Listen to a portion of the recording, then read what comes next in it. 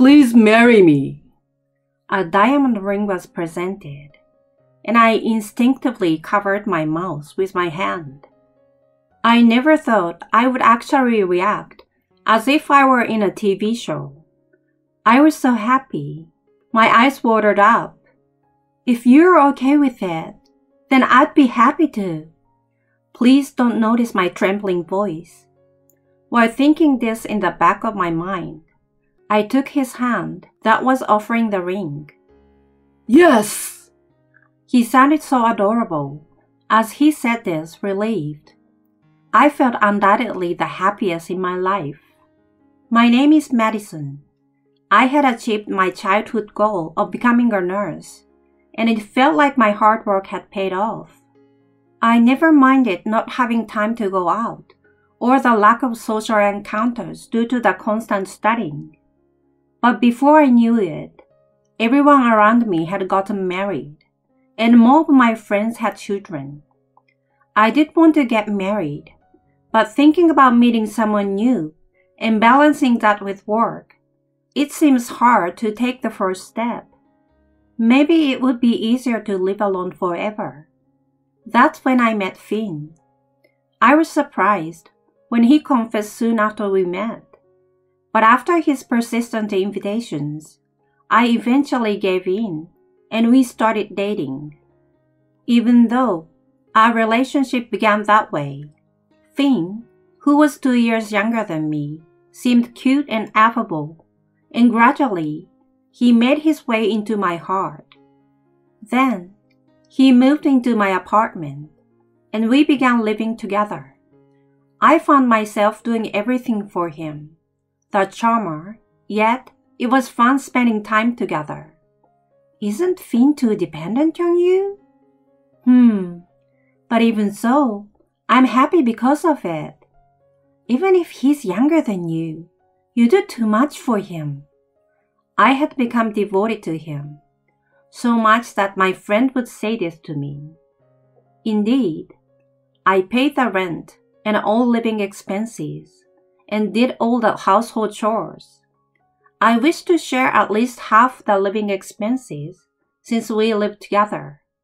And since I was also working, I wanted to share the household chores too.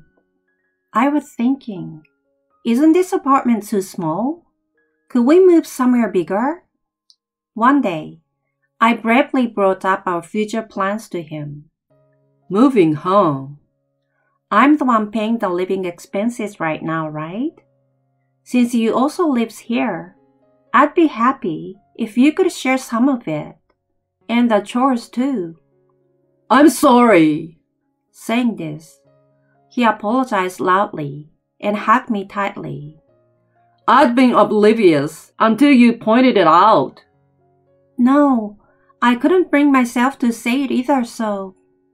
I will do better. I was happy to hear that, and trusted his words. But time passed without any contribution from him to rent, chores, or even discussing moving. In the year or so of dating, I grew increasingly fond of him, and couldn't bring myself to say anything. I feared that bringing it up again might drive him away. So I continued our life as it was. As a nurse, I earned a decent salary, whereas he, apprenticing at a small construction firm, made less, which made it harder for me to discuss financial sharing. You are already 32. Can you see a future with him living like that? My friend's remarks stung. I enjoyed our life, but was always anxious at the same time. That's when he proposed. My parents were puzzled by his financial situation, but I reassured them that I had a stable job and income. His parents, on the other hand, welcomed me warmly. Welcome! Sorry for the sudden visit. It's fine. I was looking forward to meeting you.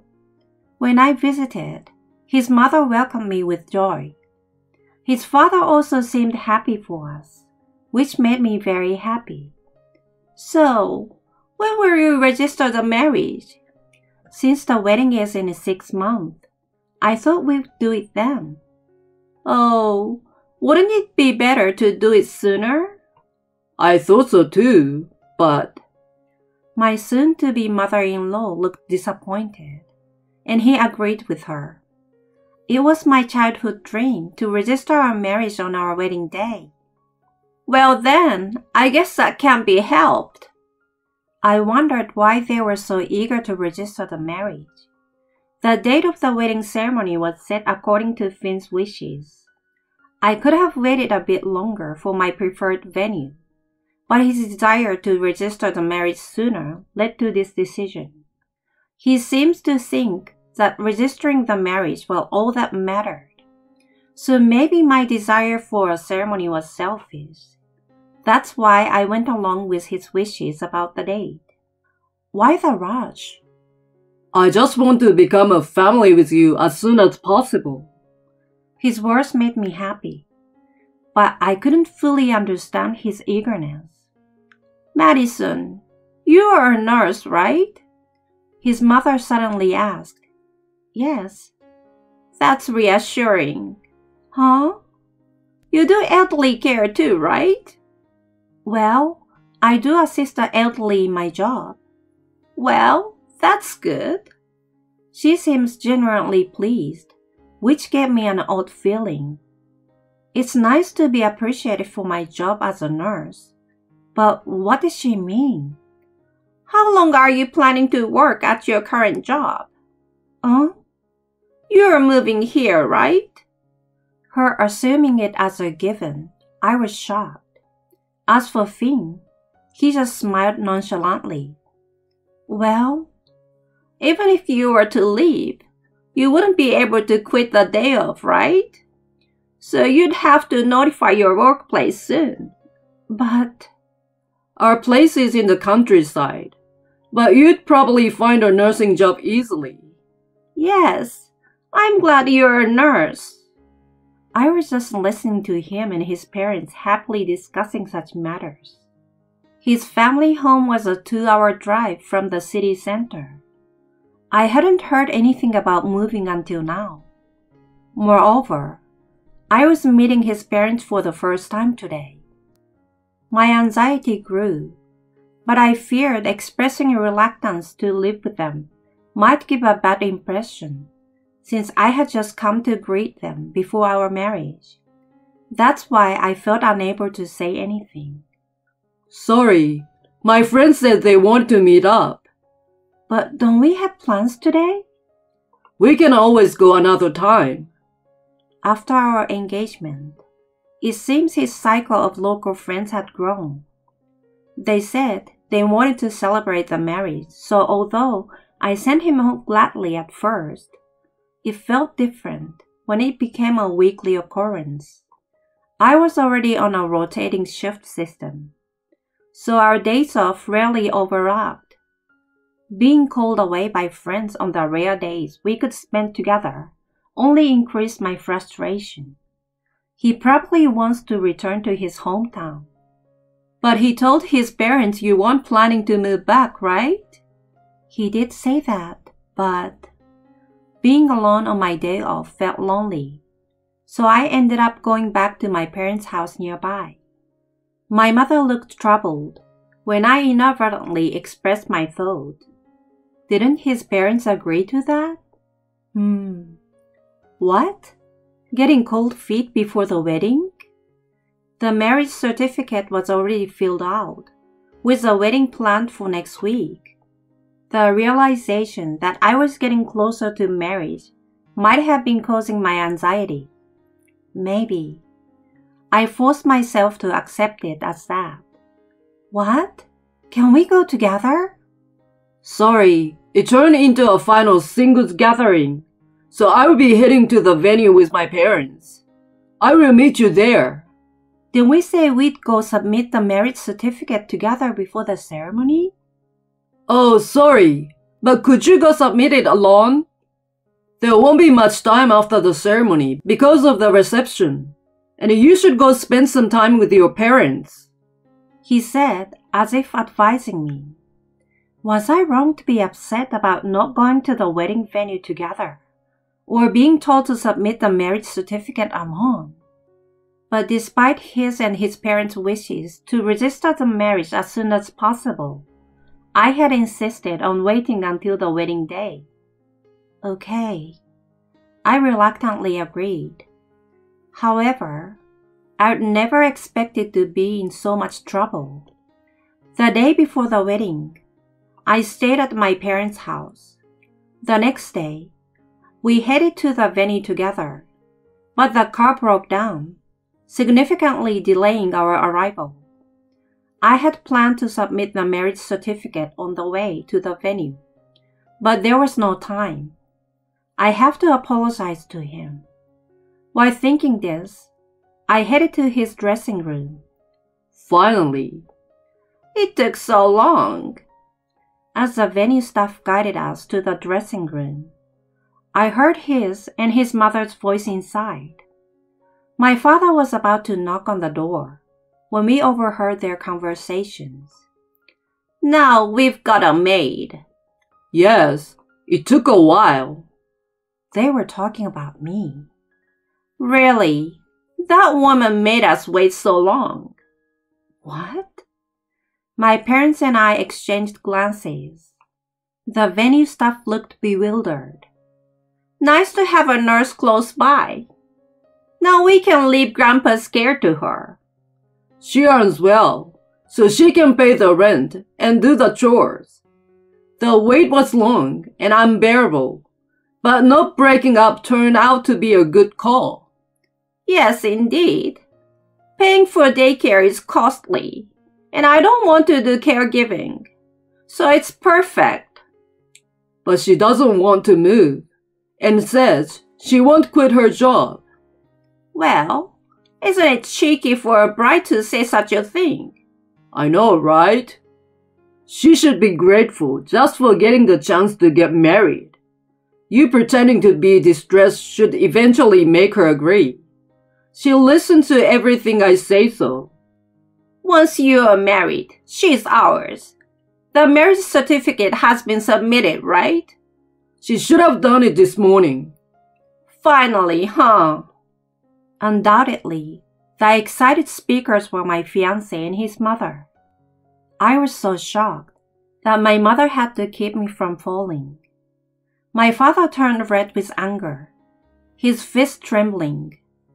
I clenched the marriage certificate that we hadn't managed to submit. The venue staff looked at us apologetically. Let's go home. What? My father quietly said, taking me in my mother's hands and starting to walk. The staff hurried after us. We'll be leaving now. We will contact our guests ourselves. We will cover all cancellation costs too. My father stated firmly. We'll be busy for a while, so please let us handle the payment later. That's fine. I will explain to the groom's side. I'm sorry for the inconvenience. The venue staff seems to understand the situation. On my wedding day, I never imagined such a thing would happen. I was stunned as my father pulled me by the hand, and it was only then that I snapped out of my tension and started crying. Apparently, the venue staff explained the situation to Finn as he called me while I headed back home. However, I turned my phone off and apologized to my guests using my mother's phone instead. A few hours later, after returning home, he and his parents arrived. What's going on? He shouted in fury. Apologizing to the guests was such a hassle. Do you want to embarrass us? I heard you told them to cancel the wedding yourself. How selfish.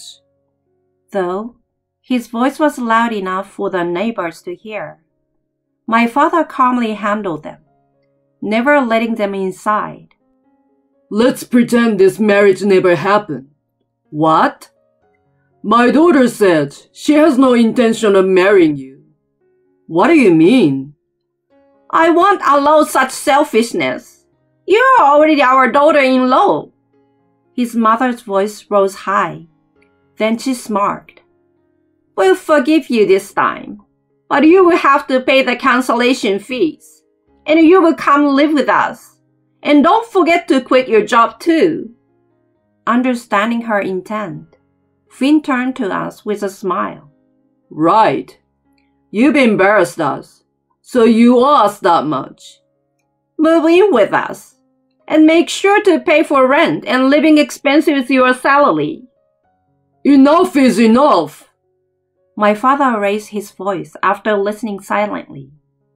My daughter is not your slave. A slave? I never said that. But I heard it. At the venue, you said you've got a maid. What? Oh. As my father confronted them, they were lost for words. You heard? Loud and clear.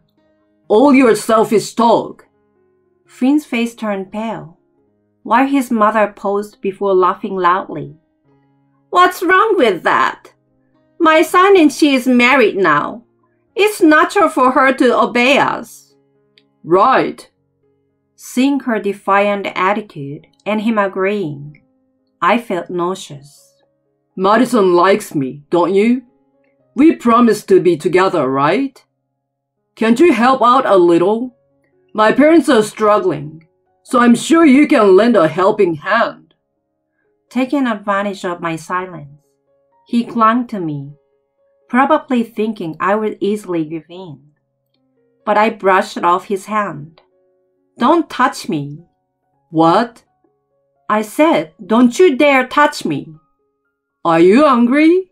Forgive me. We are a family now, right? Everyone makes mistakes, right? We are a family, so please, overlook it this time. What family are you talking about? A convenient maid? A slave who obeys every command? I threw the documents in front of them. Unfortunately, we're not family yet, so I have no obligation to obey you. What? Why is this here? This here, what? Seeing the marriage certificate in my hand, their eyes widened. I couldn't submit it because of some trouble, but I'm glad I didn't. You tricked us. You're the one who tricked me. With that, they were speechless. Please, communicate through my lawyer from now on. Wait! Without looking back, I closed the door. After ensuring they were gone, I went to my apartment and found it ransacked. Relieved that I had already moved out my valuables, I suspected they were searching for my bank information. I ignored his message asking where the savings were. And so, I formally broke off the engagement through a lawyer. Since the fault lay with them, they had to pay a small amount of consolation and the venue's cancellation fee. Finn became uncomfortable at his workplace due to the cancelled wedding and the commotion at my parents' house, and apparently resigned to return home. His family faced disdain in their hometown, but it was their own doing. I explained my situation to my workplace, and it has become a laughable story now. I'm sometimes teased about it, but I'm actually grateful for that. Since then, I've been wary of dating, but I've started to consider going out for meals with a colleague who invites me with an unfazed smile every time. I can't think about marriage right now, but I plan to keep moving forward, step by step.